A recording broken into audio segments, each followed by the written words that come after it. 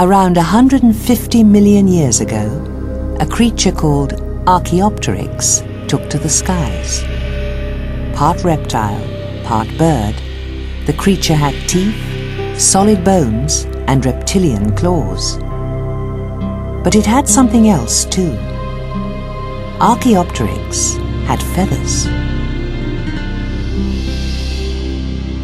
Over the next 75 million years, feathers and flight improved. Birds lost their teeth, and most grew hollow bones, which reduced weight and made flying easier. Flight may have evolved to help birds escape predators, catch fast prey, or to make it easier to move from place to place. No one really knows. One thing is certain. All 8,700 species of modern birds have feathers. Made of keratin, the same protein found in hair, feathers apparently evolved from the scales of reptilian ancestors. A typical bird of prey has over 7,000 feathers. Small, light feathers refined for flight help eagles catch air. But even flightless birds have feathers.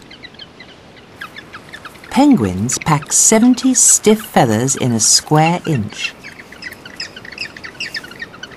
These feathers provide waterproofing and cover an insulating layer of blubber.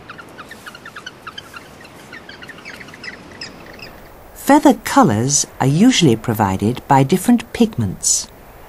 Black, grey and brown birds have melanin to thank for their colour. Scarlet ibises owe this splashy red to the carotene found in the shrimps and other crustaceans they eat. All feathered creatures lay eggs too.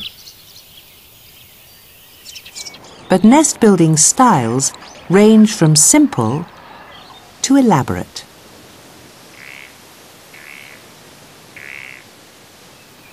The young of some birds, like ducks, are precocial, able to feed themselves as soon as they're born.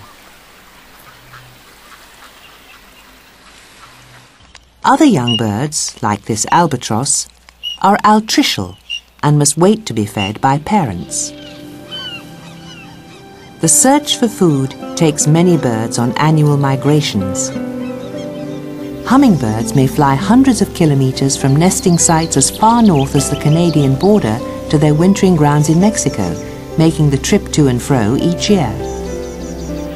Such bold adaptive skills have allowed birds to find homes in most habitats on Earth.